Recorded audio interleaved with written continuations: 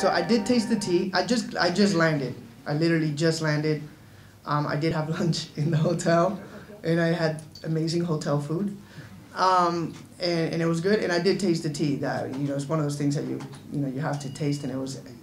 I'm not a tea guy, and I loved it. So I'm very excited to be able to perform here for the first time. You know, I always say that you never forget the first time.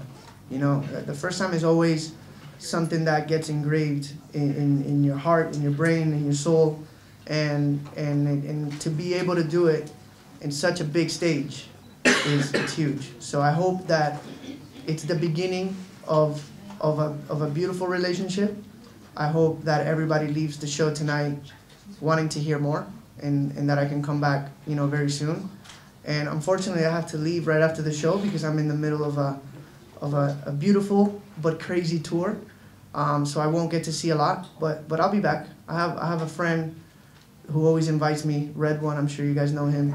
He's a good guy, an amazing musician, and he's always invited me to come back and work with him. So I'm sure you guys will see me back.